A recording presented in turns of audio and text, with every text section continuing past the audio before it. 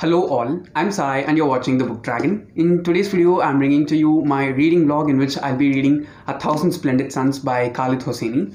Ever since I put this book on my April TBR, many of you guys have been excited so much for me reading this, and all of you have said only really good things about this one. That's one of the main reasons why I'm starting this book as the first book in April. I have not started this as the first book, to be true. I've started another one, but I do think I'll be finishing this one first. And I should say I started this one this morning. I'm filming this on the 3rd of April, Saturday. So it's nearly afternoon now, and I'm 138 pages into the book. And I should say I've finished the first part of the story and I'm into the second part. So I'm more interested in knowing a lot more about Mariam's story rather than Lila's. Okay, we've just stepped into Lila's story, and I should say the place in which Mariam's story was put on hold was very good. Okay, I want to explore more of her story, and it seems more young adult or new adult-ish compared to Lila's, because Lila's a child, whereas Mariam is an adult who's just become an adult right now, and I want to see more of her story and how it evolves in the years to come. And I can surely sense that this is not the end for her story. So we've got almost 2/3 of the book left, so I'm very much interested in reading this. One of the other main reasons why I'm filming this vlog is because I'm not just going to be reading this one, I also have some journaling to do today, so I'll be providing you with montages of that one also. So I'm not sure how I'm going to proceed with all the things that I'm going to put together in this vlog, but I do think you guys are going to enjoy this. So without any further ado, let's just see all the various things that I'm going to put together in this vlog.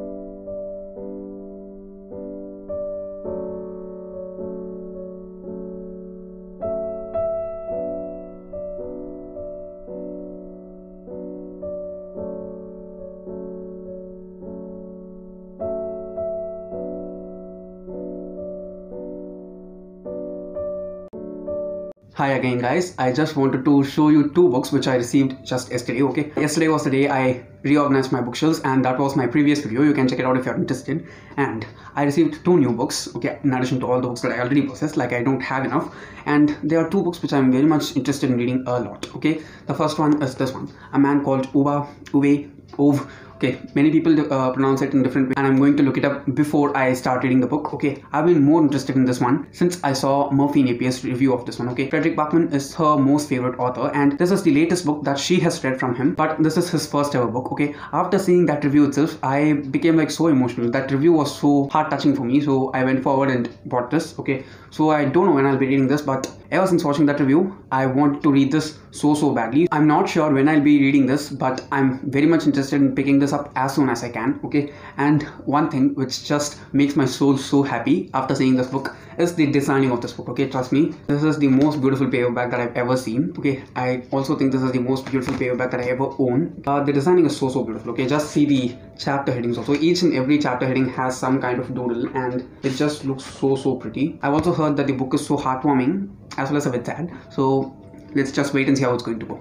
The second book is the one I know that is going to be so close to my heart, and it's because of one of the main characters. You can just see him there, and it is The Lost Book of the White by Cassandra Clare and Wesley Chu. This is the second book in the Eldest Curses series. Okay, the first thing which just struck me so hard after seeing this cover is that it is so beautiful in person rather than just seeing it as an image on Amazon. Okay, just see the shiny cover, it's just so beautiful. And I thought the illustration of Magnus was not good, but after seeing it like in person, okay, I know the book is not a person, but after physically seeing the book as such, I'm just so satisfied with this cover. It's just so gorgeous. There's one thing which just bumps the hell out of me after seeing this book, which is its combination with the Red Scrolls of Magic, which I'm halfway through. Okay, more than halfway through. I've completed more than 200 pages of the book, and this is the first book which I started. Now, the worst thing about these two is that they are part of the same series, and they released the Red Scrolls of Magic in this edition because of this edition of The Lost Book of the White, and they did one terrible thing. Okay, I didn't want to buy the old edition because I wanted the books to match in the series. Just see what happened. The heights of the books are totally different. Okay, this is a normal UK sized paperback and this is a US paperback. Just see the height difference. It's just going to be driving me crazy every time I see the books on the shelves. This just bumps me out a lot, guys, and I know that you guys will understand because you're also fellow book lovers, and I just wanted to put it out there in the world.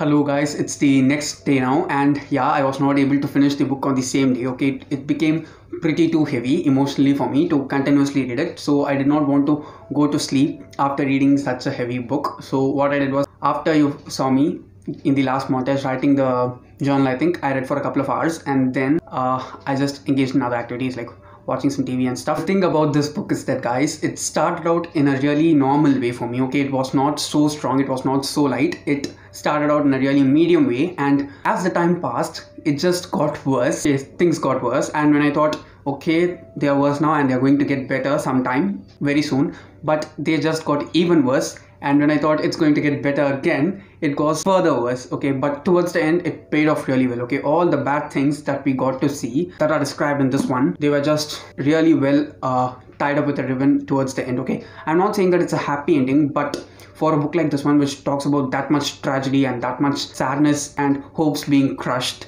it was a really good ending. And I should say, both the main characters, Mariam as well as Laila, they are so strong characters. Okay, so they are so different from each other, but I was so confused. How are these two people's lives going to be intertwined, and how are they going to share a life? And when we reached that point, I was like, okay, this is just going to be such a sour story, because there's no way things can work out between these two characters in the place where they've ended. But I should say the author did an awesome way, okay, of how he made the two characters understand each other, and everything took place after that. I was just rooting for both the characters because I didn't want any more bad things to happen to them, though it was continuously happening again and again and again. Okay, and of all the other things, one thing which I just loved was how the author just incorporated the Afghan war with the plot of the story without like forcing it on it. Okay, the war was continuously happening in the background, but even then, all the happy moments as well as some heartbreaks that they had in their personal lives were just addressed properly. They were not like inserted in between the war, or the war was not inserted in between all these things,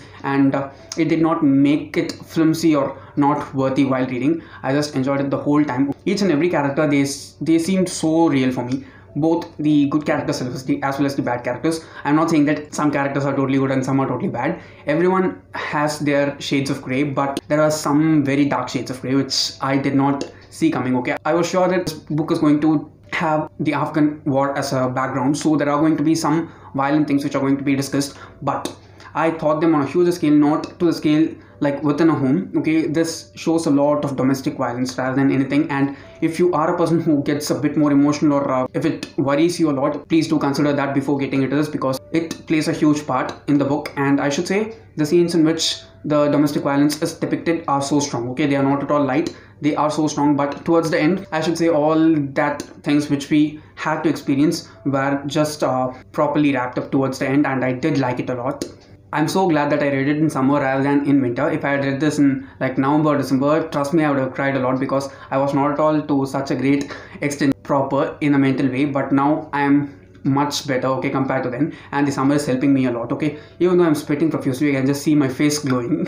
It's that hot here in Chennai, and I should say that the weather also played a great role in making this book a good one for me, because it takes place in the afternoon region. So any season that's going to be there is shown as strong as it is, both the heat as well as the cold, and the heat just made this made reading this book a better experience for me. Lastly, I'd like to thank all of you guys who have been asking me to read this book for quite a while now, and I'm so glad that I read it, because I just enjoyed it a lot. Okay, rather than saying enjoyed, I can say that I experienced the book in a very proper and soulful way, and it's really good that I decided to week it for a weekend, because if I had read it within the week, I would have not been able to continuously read it as I did right now, and I would not have been able to experience all the things that I did right now. And it was a really good book. Okay, I'm not sure if I'll be making a dedicated review for this one, since the vlog is already made. So just tell me if you want to hear my detailed thoughts in a review. If enough people want, I'll try to make a review sometime in the future, and I do think this will be one of my favorite reads of 2021. I'm not sure, let's just wait and see. I have to let my feelings for the book soak up a little bit and then decide. Okay, so now I'm just a bit worked up because it's just been 1 hour since I finished reading the book, and I could not just sit down and film the closing just right then, because it is a really hard-hitting book. Okay, rather than anything, it was really good, and I just totally enjoyed it a lot. I rated this one 5 stars for sure. And yeah, that's it for today. If you did enjoy watching the vlog, don't forget to give it a thumbs up and also share it to your friends. If you want to get more content from me, do subscribe to the channel, because I publish new videos every Sunday, Tuesday, Thursday and Saturday. Thanks for watching, and have a great rest of your day.